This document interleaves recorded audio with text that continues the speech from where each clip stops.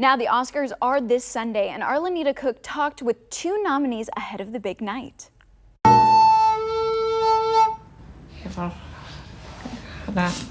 Yes, People was an animated film, and you are a longtime animator, but this is your first time directing. What is it like to kind of move into the chair, the helm?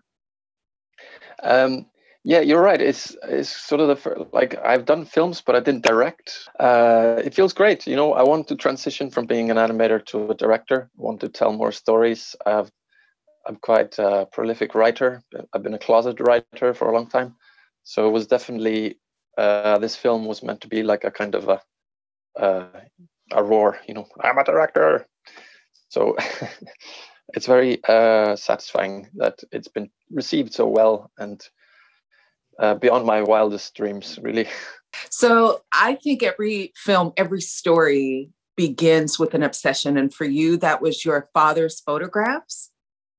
Yes, it was. And also the sort of routines and habits, the idea of it.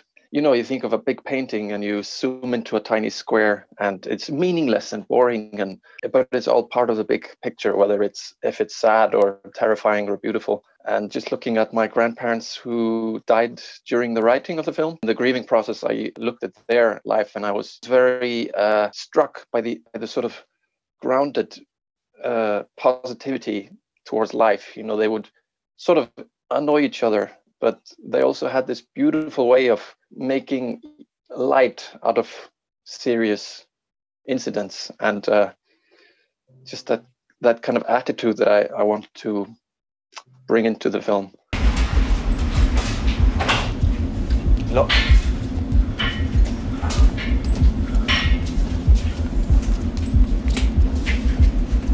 There.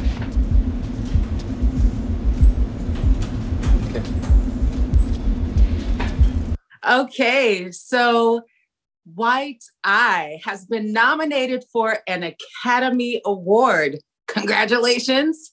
Thank you very much. Yeah, it's super, super exciting. And I was very in shock when they announced the name of my film. Now, White Eye is based on something that happened in your life. Tell us what White Eye is about. White Eye is a film that's based on a real life experience that I had about 3 years ago.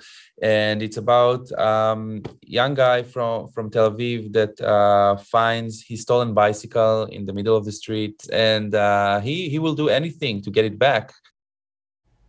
And best of luck to both of them at the Academy Awards.